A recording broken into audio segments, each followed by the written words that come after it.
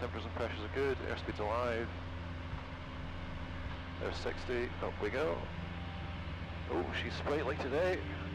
Hello there, you join me in the Scottish Aviation Bulldog. Just after the takeoff roll, we're in the initial climb out. We're looking for about 80 knots there, and then we're into the climb at AC.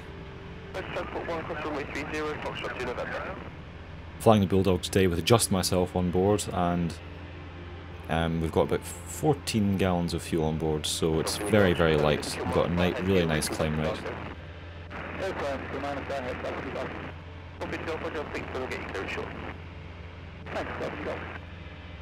Looking over my shoulder there, you can see two Dreamliners on apron Bravo at Prestwick.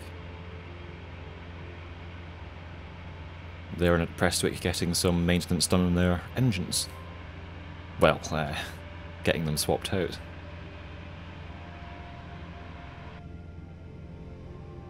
Now, as I just adjusted the squelch there on the intercom, the initial plan was to... outbound, request basic service. We're not going to do any aerobatics, the horizon's not very clear, so. Alpha Lima, roger, basic service, report ready for rejoin. Just for information, there is a Cessna 152, also general handling south of the field. Roger, Alpha Lima, basic. Yes, so the initial plan was to go south out of the zone and have a little aerobatics practice, but as you can see from the clouds out there, the horizon just really was quite murky, so it wasn't really worth putting the aircraft on its back. In fact, it was a lot worse than I thought it would be. But here's a couple of steep turns in quick succession, maybe about 45 degrees there.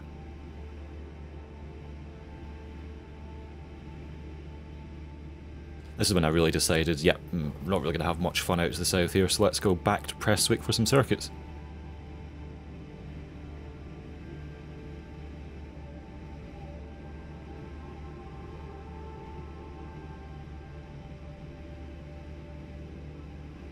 Make sure the props nice and low there as we're coming into the rain. You can see a few water droplets on the canopy.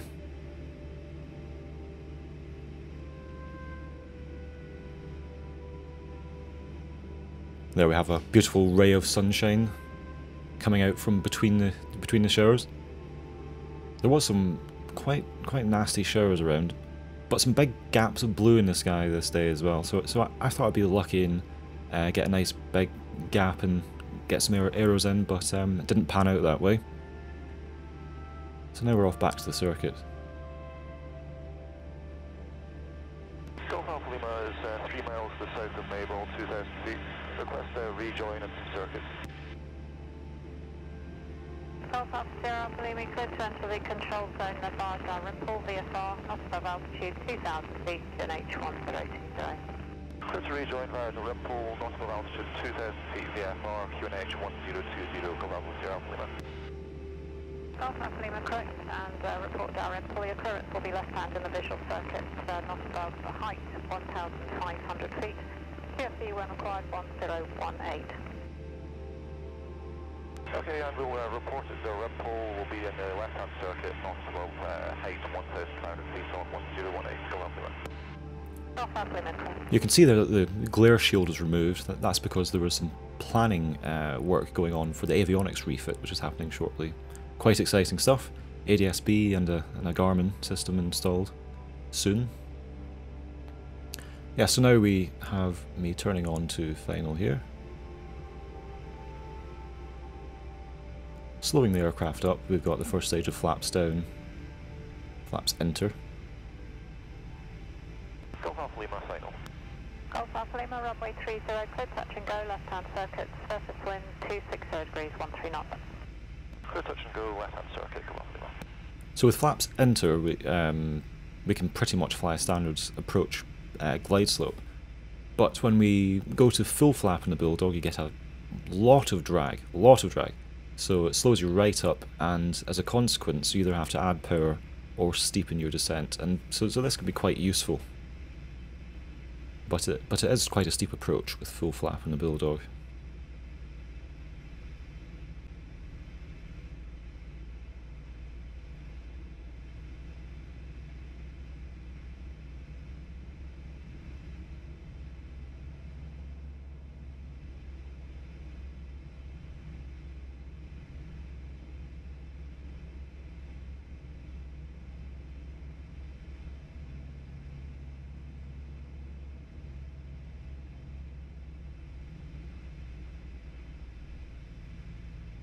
There we go, a little bit float. I think that was caused by... just didn't bring the power back to idle quick enough. There we go. And there's the nose wheel down. Flaps selected to enter quickly, and then the power gradually raised back up. 60 knots very quickly, and off to ground.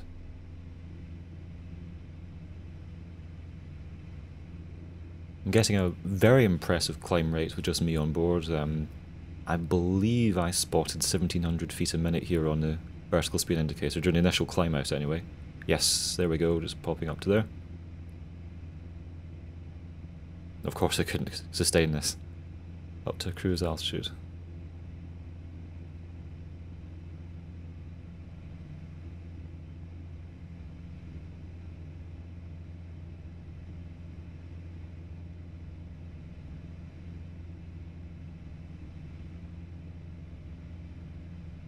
Now, a very annoying habit that I've noticed from the videos here is that as soon as I'm into the climb, at least for the initial climb, I move my hand back to the trim wheel, where it should be covering the throttle, except for momentary periods when I'm adjusting trim. I seem to rest my hand on the trim wheel, which is a very bad habit during the climb in case the throttle creeps back. So that's worthwhile. That's why you record cockpit footage, is to notice little niggles and try and work them out in your next flight.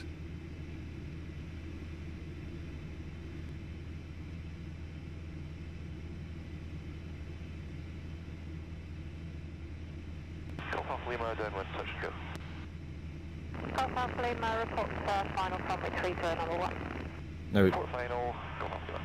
we do tend to fly the circuits at Prestwick quite wide. It's a near enough 3 kilometre long runway, so they are big circuits compared to the sort of airfields you're usually flying a Bulldog or general aviation aircraft from. Of course, big square circuits as well. When a Bulldog is primarily flown military airfields with oval circuits at 800 feet. So this is a very, very big wide circuit for a Bulldog. You have got the perpendicular runway at Prestwick as well, so you've always got good glide if you were to have an engine out.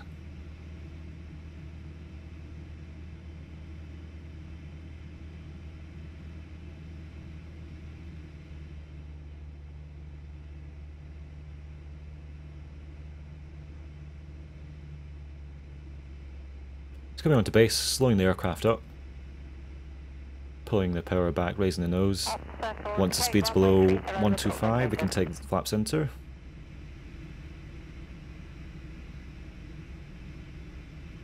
Golf Foxtrot Charlie, new QNH 1021. And you can see the flaps have moved.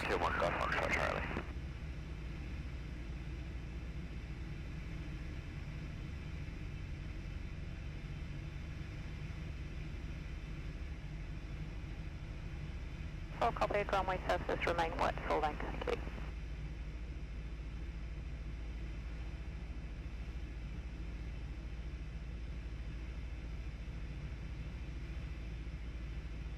Now on this particular day, I was overestimating the how the crosswind component would affect me on my turn to final here. Golf Alpha Lima, final. Golf Alpha Lima, runway 30, clear touch and go, surface wind 260 degrees, 11 knots. Clear touch and go, Golf Alpha Lima. I think I do get it a bit better on the very last one.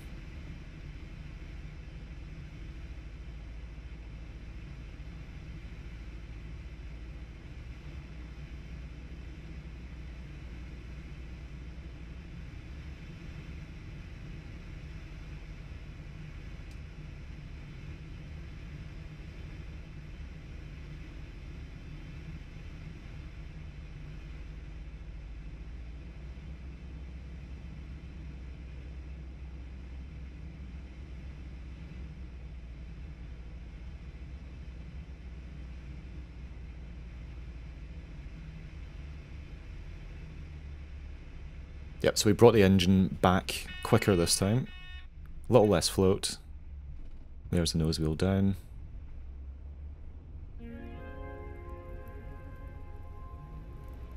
Lap center and applying the power gradually. Up we go.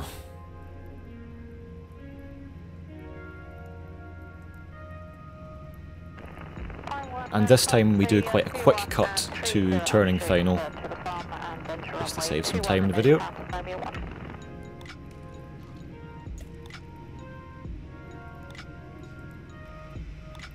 Here we are turning final again on the last one. Alpha Lima, runway 30, clear to land, surface wind 260 degrees, 11 knots. Clear to land, go home.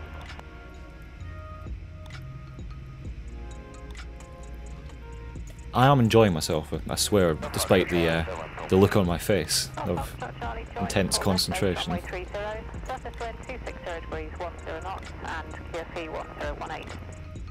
Down report left base runway 30, QFE 1018, go Bravo Tango Foxtrot Charlie.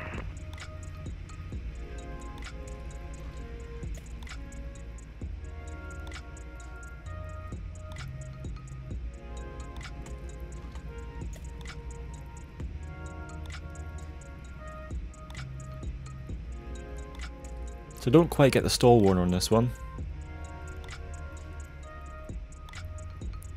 But it's a relatively smooth landing nonetheless. There's the nose wheel. Down. We can hear the runway lights making a noise on the nose wheel.